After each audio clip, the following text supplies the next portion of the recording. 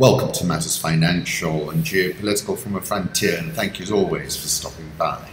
Macro thoughts, let's go back to Bitcoin. In December of 2017, Bitcoin rose within striking distance of $20,000. Today, the coin has slumped below $4,000, and last was around $3,760.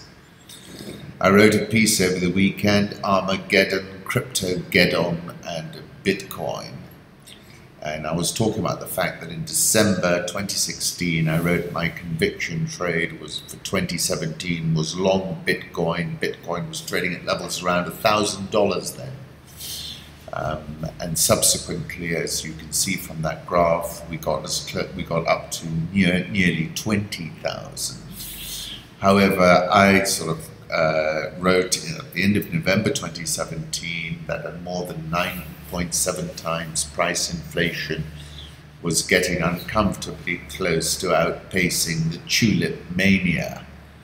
And then that's when I said get out of it, because it was going into a parabola. We know now that as I write this, Bitcoin is trading at 3,750, and I think it's going back to levels below 1,000.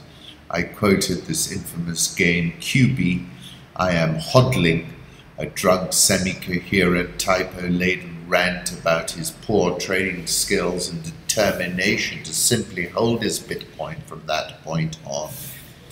I typed that title twice because I knew it was wrong the first time, still wrong, whatever, he wrote in reference to the now famous misspelling of holding.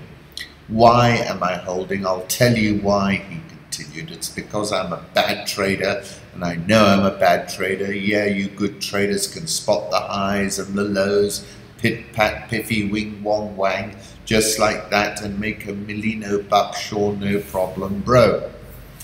He concluded that the best course was to hold. You can only sell in a bear market if you're a good trader or an illusioned noob.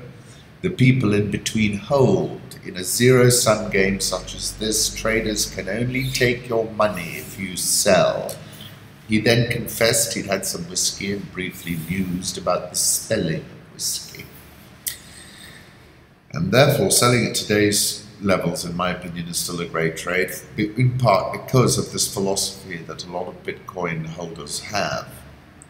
2nd of January was when I put out a notice. I said I'm no longer bullish Bitcoin, in fact I'm bearish. 27th of November, Bitcoin, wow, what a ride, when I was telling you to take your money off the table, admittedly in front of a doubling of the price. And I said it is a curve each of them feels unmistakably. It is the parabola. They must have guessed, once or twice guessed, and refused to believe that everything always collectively had been moving forward toward that purified shape latent in the sky, that shape of no surprise, no second chance, no return. Return it has.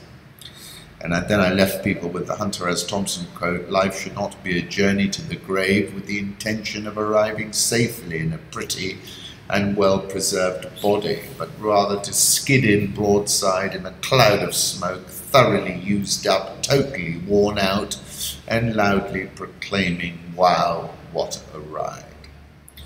December 2016, when we were at $1,000, we were below that actually, and I said, the optimal portfolio for 2017 is long Bitcoin, short gold. Bitcoin miners have been hit hard by the cryptocurrency's crash and may be throwing in the towel. You can see this from the hash rate.